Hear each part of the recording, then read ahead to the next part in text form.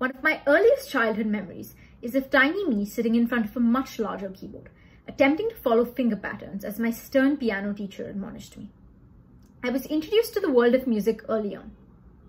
Since most children were finding a hobby to follow, my parents thought it worthwhile to get me involved in the world of music. That was 10 years ago. And since then, my relationship with the piano has been tumultuous, to say the least. It began with 6-year-old me dreading class with my boring mustache teacher.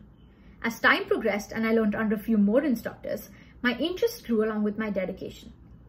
Finally, at the age of 8, I found a teacher that I loved. I would go to class every week, be reminded to practice, come home, play a few lines and go right back, over and over again. As the years passed, piano got pushed to the sidelines. I still attended classes and I still had my upright proudly displayed at home. But something was missing. I kept at it, attempting to get myself to practice, but inadvertently I would always leave it off till the last day. At times, it got so bad that I would pretend to fall sick to miss class. I would scrounge around for any excuse possible. In high school, academic stress ramped up, and I had no choice but to confront the monster in the room. The truth was that I just didn't enjoy it anymore. Now, don't get me wrong, I love music. I'm not going to commit utter blasphemy by insulting the instrument or the art, both of which I admire immensely. It just didn't work for me. And it took me months of thinking and experimenting to pinpoint what exactly it was that I didn't enjoy. The combination of weekly practice, music exams, and monotonous pieces was grating on me. But by this point, I had been playing for almost my entire life. I had grown up telling people I played the piano. It was one of the few hobbies I could fall back on, and formed a large portion of my extracurricular portfolio. So, what was I to do? Choose to abandon this instrument that I had spent so much time on, thus sacrificing a chunk of my college resume, or keep doing a hobby that gave me zero joy? In my quest to make the right choice, I looked around and saw just how many of my friends had the same problem, whether it was debate, art, or dance. An overwhelming number of them were trapped into doing the same activities that they had initially loved, only to dislike them, all for applications and portfolios. After all, consistency is key, isn't it? Whether it's to satisfy your parents, your teachers, or save face in front of your friends. The list of reasons to keep going is endless, despite the unhappiness and monotony that activity adds to your already limited time. In fact, a few of my friends even mentioned how they wouldn't watch this talk, simply because it was far too real. And confronting that they were stuck in the same cycle was a freaky thought. And it really is. Seeing my misery mirrored in those around me, I was forced to stop and ask myself, why do we continue to subject ourselves to such things over and over again? The answer? You guessed it, college. For most of us, college has become the backdrop for almost everything we do. I vaguely recall the time before the word university became the center of everything. We had this miracle thing called free time. We had other things to talk about. My value and self-worth weren't defined by my grades or my SAT score, and I wasn't constantly stressing about having to confine my personality into 500 perfect words to impress some admissions officer I was likely to never meet. But now, it's 24/7 college talk. Even when we aren't talking about it directly, we are. Attending a marathon is no longer about supporting and donating to a good cause. It's about showcasing service. Joining a debate league isn't about discussing the state of the world and finding solutions. It's about showing off your strong communication. Getting stellar grades, taking challenging courses, involving yourself in the community, developing your leadership skills. For as long as I can remember, it's all been building towards this one goal. The constant strain of having to be well-rounded has taken its toll on us. But this makes me ask, shouldn't we be allowed to have a few rough edges at the age of 16? For starters, I don't even know what I want to do for the rest of my life. So many of us are still conflicted about our majors. Having a specific career stream is a far-off thought. I've come to dread social events. Every single adult wants to know what my college plans are. And what's ironic, is that just like them, I don't know the answer to that question. Over the years, I've learned to cobble together an answer that satisfies society at large. But am I really expected to find this answer to my future at the age 16? What if I make the wrong decision? Choose to go down the law track and realize years later that I've wasted thousands of dollars studying something that I really don't enjoy. So, unsure of what we want to do for the rest of our lives, we continue to pile on extracurriculars, hoping that while writing our applications, they'll all form a coherent picture. We leave behind the hobbies we love, taking up activities we don't enjoy as much. Sure, they're not the best, but they definitely will look good in the eyes of the examiner. But here's my thing. Why do we have to be sure about what we want to do for the rest of our life when so many other successful people won't? You may have heard of Jeff Bezos, billionaire, founder of Amazon. Ring any bells? Well, he didn't always have his mind set on entrepreneurial success. In fact, after graduating from Princeton, he worked on Wall Street, building a career in computer science. But that wasn't what made him a household name.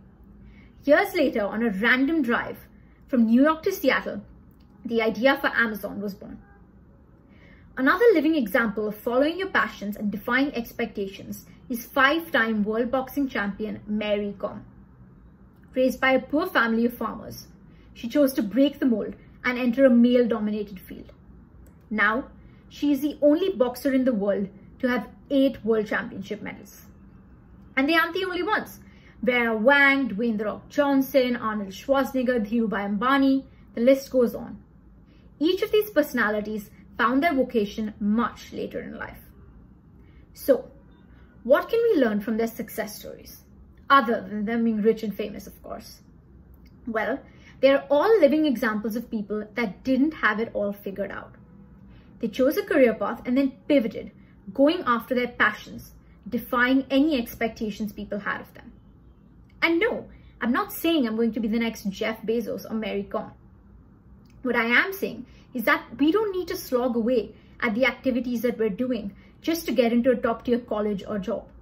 Channeling that same energy into our interests can be just as lucrative in the long run. Now, I know what you all are thinking. It's easy for me to sit here and talk to you about chasing happiness and your passions when I'm going to go right back to applying for college and preparing for it after this. And you're not wrong. I do think college is important, and getting into the place that you aim for should absolutely be a priority. But I am also firmly of the opinion that in the quest to get that perfect college course or that job, we shouldn't lose sight of the things we love. So no, I'm not making a case for all of us to just give up our extracurriculars and our future pursuits. That would admittedly be a little hypocritical of me. What I am making a case for is for us to change our mindsets and the way we build our resumes. The moment we realize that we dislike something we're doing, it's important to take a step back and assess what's amiss. For artistic endeavors, it's always a good idea to change up your style and take frequent breaks to prevent the monotony and repetitiveness that sets in. In some situations, we're lucky enough to be able to drop the activity, course, or project that we've come to dislike, choosing to take something that aligns with our passions better. While in other aspects of our life, we have no option but to stick with it. These are the moments when we need to ask ourselves what we can do to make it more bearable and interesting. Maybe changing up your style, maybe adding in more elements. Far too many of us are stuck in the same routines and box ourselves in. We need to remember that alternatives do exist, should we have the courage to pursue them. And if the avenues for your passion simply don't exist yet, well, that's just a sign for you to go where no one else has gone before. It certainly isn't easy. Writing this talk wasn't, and finding a solution to my piano conundrum all those months ago definitely was not. I don't have the cheery and optimistic answers you might find in a self-help column, because the truth is that I am still playing the piano and still attending classes all this time later. But what I have done is taken a step back to see what I can do to make this more pleasurable for myself. I took a 2-month hiatus and decided to switch up my style of pieces from classical to more modern. I decided not to take an exam this year, opting to go slow. All of this didn't lead to some big love for the instrument coming back, but on the plus side, I don't dislike it anymore either. Compromising on our activities is never easy. We've spent hours and days and years putting our energy into them. And this isn't just about extracurriculars. It's about every aspect of our lives. Whether it's higher education, getting a PhD, joining a new job, or taking up a project. You might ask yourself, what's a little suffering if it gets me where I want to be? And you're not wrong. I'm guilty as charged. But if we can do something to make the journey more tolerable for ourselves, why not? If we can broaden our horizons and channel our energy into things that we enjoy, why falter? If you can drop something, do it in a heartbeat. We should never have to give up our happiness and personal growth for something that ultimately gives us meaningless validation. Enroll in projects that you love, projects that challenge you and teach you skills that you can use for the rest of your life. Yes, there are no quick fixes, and I shall likely be reminding myself of that for the next 2 years as I continue playing the piano. But tiny changes go a long, long way. Too many of us are not living our dreams. We're living our fears. It's about time we change that. Thank you.